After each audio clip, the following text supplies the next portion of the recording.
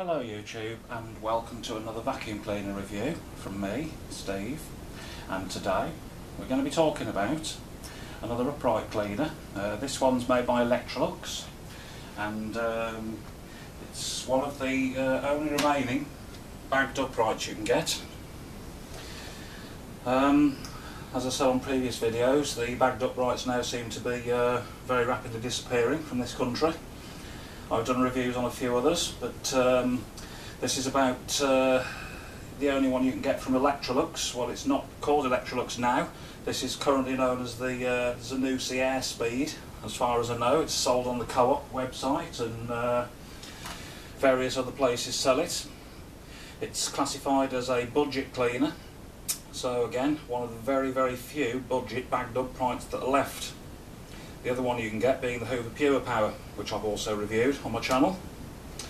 This one I've had for a couple of years. I bought this one off eBay. It wasn't brand new. I paid £17 for it, second hand. They only cost about £60 to £70 anyway if you buy them brand new, so they're not an expensive cleaner. But this is called the Electrolux Powerlite Petlover. It says it's a HEPA filtration machine, and it's a 1700 watt, although I believe the Zanussi version of this is 1900 watts. So it's again another one of these machines that's going to be banned by the EU in a couple of months' time for being too powerful. I don't know what's going to be coming out to replace it with, or indeed whether they are going to replace it. This is one of these times when we just don't know. In the next couple of months it'll all become clear, when the new regulations finally do come in on the 1st of September, and we finally do see what the manufacturers are going to bring out to replace this with. But my opinion of this cleaner is actually a very good machine for the money, and I've used this quite a lot upstairs. It's not been a downstairs cleaner, this is what I've used in the bedrooms upstairs, and I have not been, well, you know, it's been an okay cleaner. So, what do we get with this one? First thing you notice about it, it is, as its name suggests, a very light cleaner. You can pick this up very easily. I don't know what the exact weight is without looking at it, but I know it's going to be around about, I think, I'd say it's going to be around about the 6 kilo mark. It's not the lightest of machines, but it's not the heaviest of machines. And I think that elderly, senior citizens will be able to cope with this fairly well. If you remove this from the front, and when you remove the cable as well, it'll be even lighter. So, let's go down here and see what we get with it. Very striking looking cleaner, this. Very modern looking. It's a lot more modern than the Hoover Pure Power. This came out a few years back. I don't know exactly when, but it wasn't in 1997 when the Pure Power came out. 17 years old, that one. But this, I think this was the replacement maybe for the Boss that they used to have, the filter air machine. So it may have come out in about 2009, 2008, 2009. I'm not sure of the exact date. You see a fair few of these going around on eBay now, and if you can get one in good condition, I don't think they're a bad cleaner at all. This one has the turbo brush on the top. As I say, it says it's a Powerlite Petlover. You can just get the Powerlite on its own. So that's there. It has its own dedicated cradle in there. This turbo brush has the riser visor on the front, which is quite unique, so that you can turn it round like so, for using on the uprights on stairs as well as the treads. That's supposed to be the idea of that. And again, I have used this an awful lot, and it's a very, very good little turbo brush. That's noisy but effective. And that just fits nicely in there. On the back of the cleaner, we turn it round, we get the cable there, and we get the dusting brush. Now this dusting brush is covered in dust because I've used it an awful lot. It's not the best in the world. The bristles aren't terribly, you know, it's a cheap brush, it's a plastic brush, but it'll suffice. It does its job. I've seen better and I've seen worse. So that's the dusting brush there. We have the cable, and on this machine it is only a short cable, as you'd expect from a budget brand.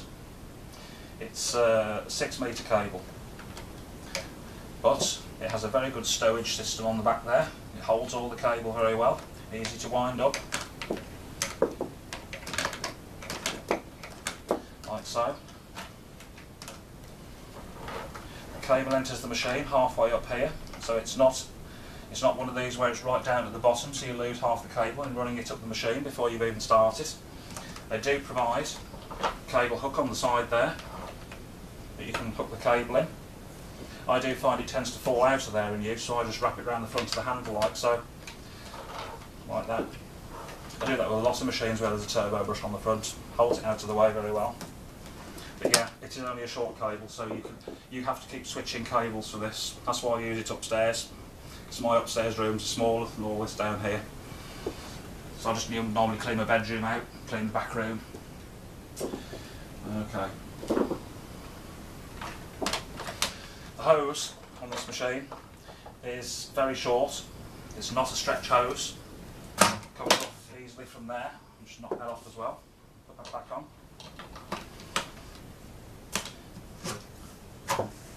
So it's a fairly cheap quality hose, this is. You have to know how to use it. It doesn't swivel at that end. Well, it does actually, swivels that end, but it doesn't swivel at this end. If you twist it at this end, all that will happen is it'll unscrew and come off. So that is not a swivel hose. The other thing I find about it as well, if you pull it too hard, it does kink here. It kinks very, very easily and cuts off the suction. So again, you know, it's not as good, this hose, as the one on the Pure Power by a long shot, because the Pure Power does have a full length stretch hose for your stairs. This doesn't, but it makes up for it in other ways. So as long as you know how to use this hose and you keep the cleaner around and you pull it round with you and use it like so, prevent that from kinking here, then it works alright. But otherwise, one of the other things is there's no recoil on it. Because it's not a stretch hose, you won't be put forever. The cleaner won't be pulling after you unless you're pulling it with you. What I'm saying is there's no, when you cover the end, it doesn't suddenly spring back towards the cleaner like on a Dyson or these other cleaners with stretch hoses. So that's the hose. It comes with the single tool here, which personally I don't really like very much. That's supposed to be an extended length crevice tool. I would rather have the separate tools, quite honest. A separate rod and a separate crevice tool. That, when you plug it in, it suffices, it doesn't drop out the end. You can get down with it. But again, if you twisted it round, you have to be careful that you don't kink that hose there. So as you can see, that's on this machine, is the weak area there. So, there we go, that's the hose. The turbo tool will fit on the end very easily. It's not one of these machines where you put it on and it drops off every 5 seconds like on some cleaners. So that does work reasonably well.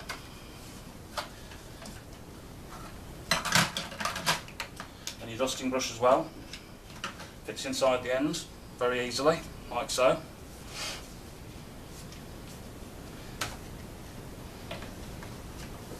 Right. So wrap the hose back around here, around its dedicated stowage points. Okay. Like so. Cable stowage there and there. That fits back on the side.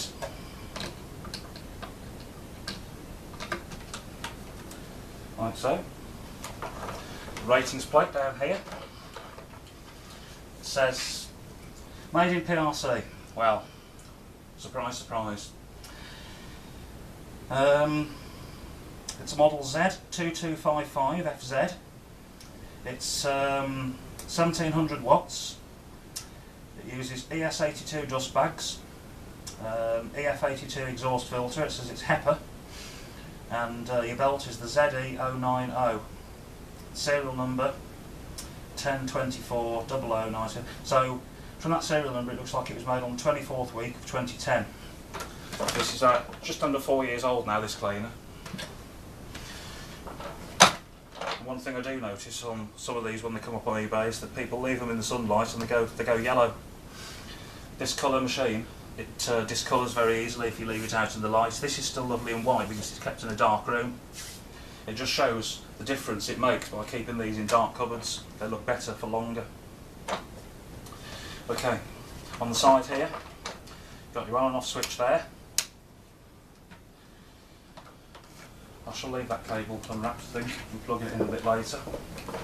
On the side you've got that, and this is where the bag is, inside here, so it's just to lift, you pull it off, like so.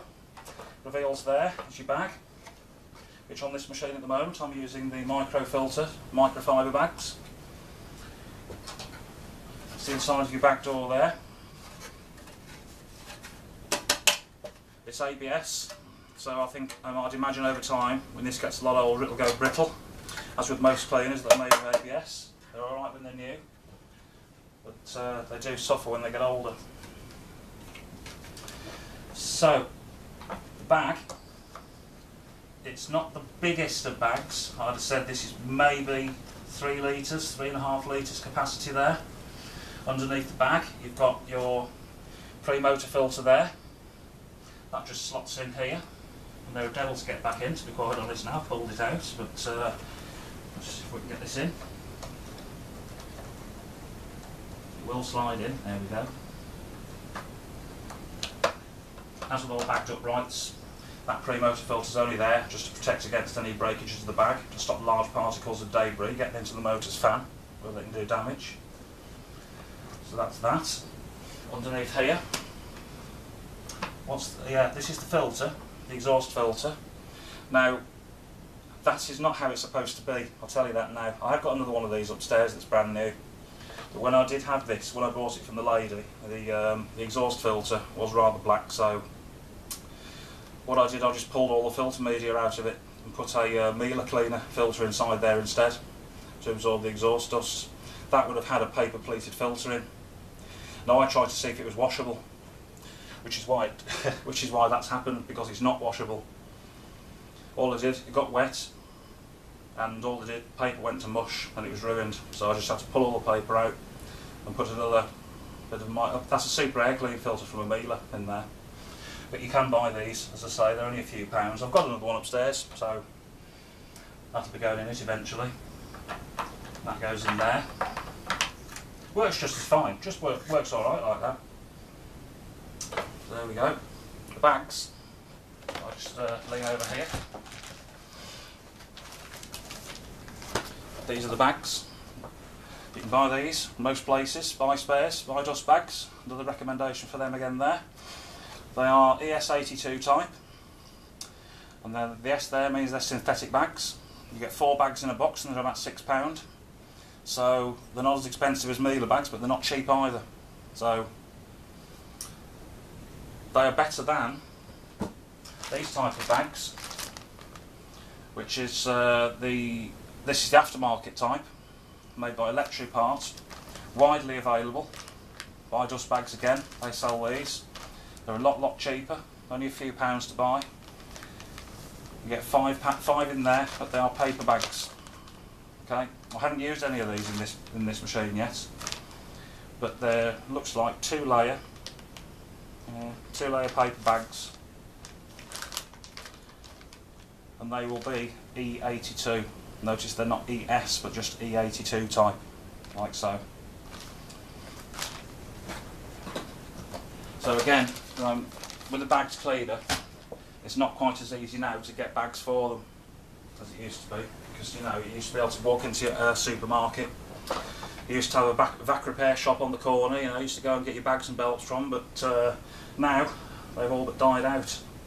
With the advent of these cleaners coming in, that we call cheap throwaway Plastivacs, it has done enormous damage to the independent traders that used to have a little shop on the high street that you used to take your cleaner to, and they'd service and repair it for you. And now people just can't be bothered. They'll buy one of these for 60 quid, use it till it don't work anymore, or even in some cases use it till the belt goes in the front there and throw it away. That's one of the reasons that I got this for cheap, because she was selling it because she'd broken the drive belt. That was really the only thing that was wrong with it. People just don't they don't understand now on these modern cleaners how you take them to pieces to replace the belts, or even where you get the belts from. Because, like I say, the shops on the high street have closed down.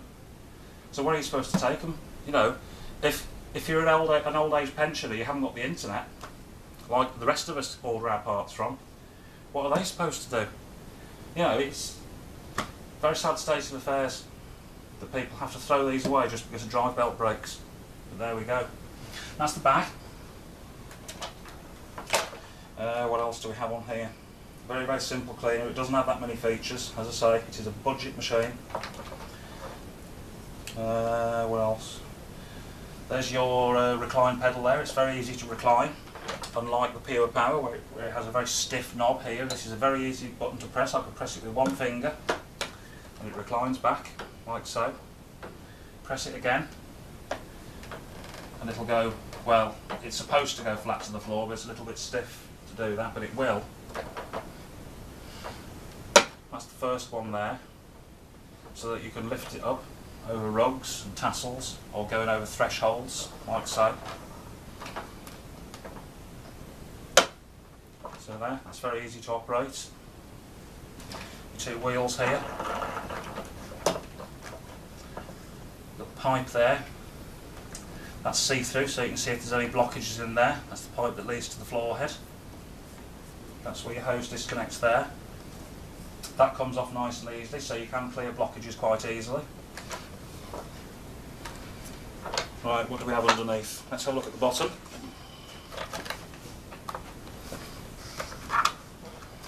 Now,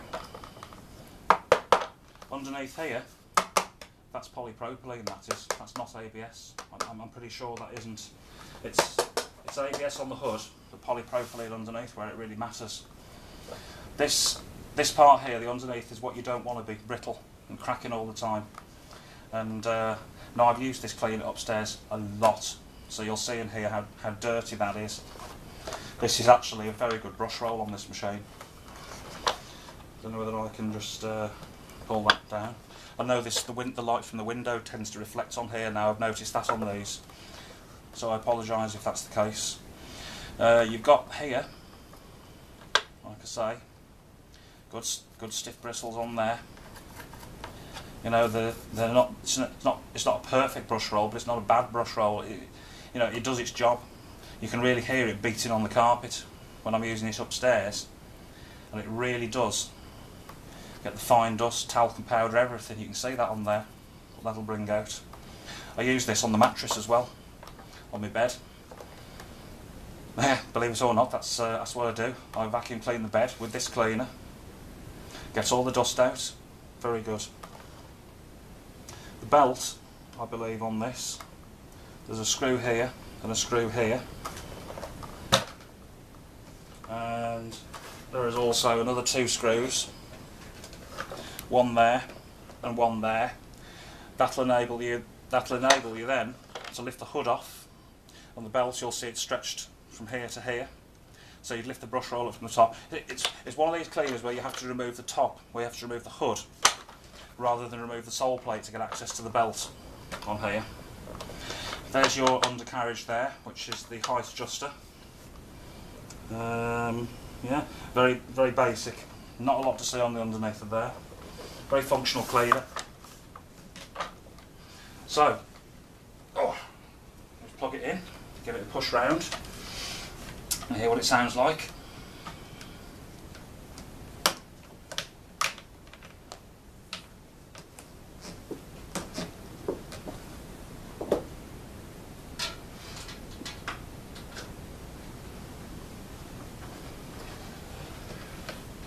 Right, it has what I would call, I'll call it a screamer motor. It's fairly loud, this cleaner, when you turn it on. There's not a lot of sound insulation in the bottom there. As I say, it's only a very budget one. It's, here we go.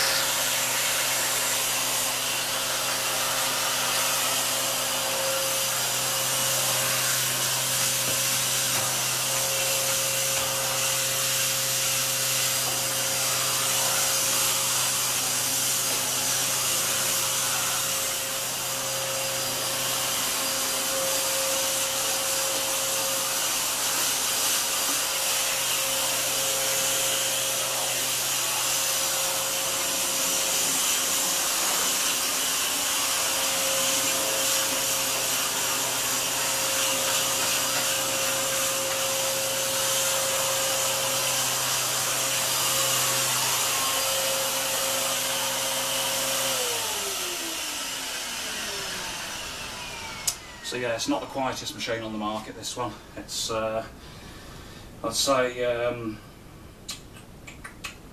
yeah. It's when you put the tools on, I notice the noise really increases because it's got such powerful suction on here. When you put in limiting items like this on the end, and yeah, this does fit, believe it or not, on the end of there. So that it does act as an extension rod, but you're always pulling it to the crevice tool. So it will fit in the end of here, and it will fit on the end of there, that dusting brush. And it's actually not a bad dusting brush for the money. And also, because it's so light, because the hose is rather short, all you need to do is just pick the cleaner up like that and carry it around as you're doing it. You know, as long as you don't get that hose kinked here, it will do a good job. But it's not, as I say, it's not as good as the Pure Power in terms of the hose. With this machine you've got to be aware of its limitations, because like I say, you're not paying a lot for it, so you know you get what you pay for, but it's not a bad machine for the money. And as far as rating this machine,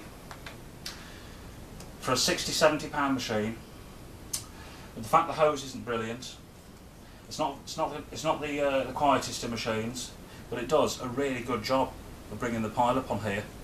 I always like to, as I say, to push it round from this direction, then across that direction, and you can see the pile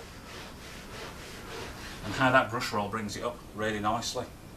So, for a bagged upright, in its price range, with the limitations it has, I would give this machine 80%. I'd give it 8 out of 10.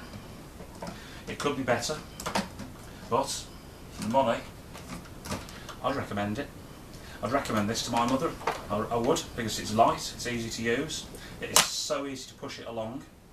It's not like some of these really heavy cleaners where you've got to have great big arm muscles to struggle across the carpet with it, because that's set on second to lowest setting there, and that really does, you know, it'll clean and it will be easy to push as well, and those two factors are really important.